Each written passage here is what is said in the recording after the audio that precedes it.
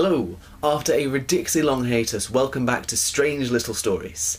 I'm James Webster and I'd like to read you a poem this time. It's called sk8er boi, REDUX, and it's about a song, you might be able to guess which one, that means quite a lot to me. He was a boy. She was a girl. Can I make it any more obvious?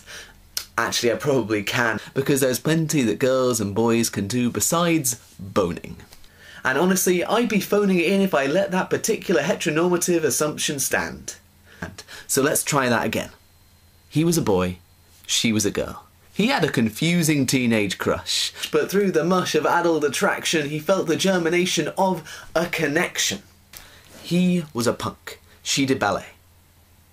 What more can I say, except that their diverse interests, while indicative of the social chasm that divided them, were the opposite of irreversible. For he found a grace in his skateboard-related tumblings that was reminiscent of a falling angel, while she, when on point, was totally on point and could put so much fuck you swagger into a pirouette that even the Ramones and Jagger would agree she represents. He wanted her, and she'd frequently tell him that she just wanted to be friends. All of her friends, they said, ahem, we have some issues with this nice guy TM. He was a sk8er boi. She said, see you later, boy. They were both weighed down by hormones, expectations, and the ridicule of their peers. She had a pretty face, and that's all people usually cared about. And he was no exception. At first. But the song gets one thing right. Her head was off in space, among the dance of cosmic atoms mapped out in her science textbooks, and the pulp sci-fi novels that she devoured. And perhaps it was that starry optimism that led her to see there was more to the sk8er boi than met the eye. See, he was a sk8er boi. She said, see you later, boy, for they'd agreed to meet later for tea, where they exchanged books and talked about Star Trek, and for a moment were more than just a girl and a boy.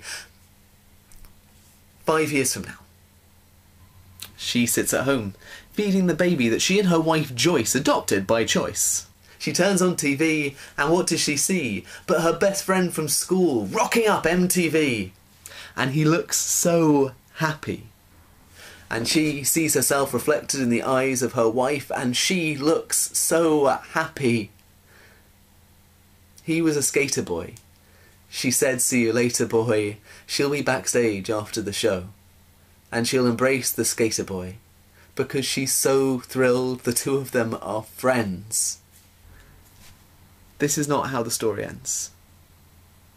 They both have so much story left to tell.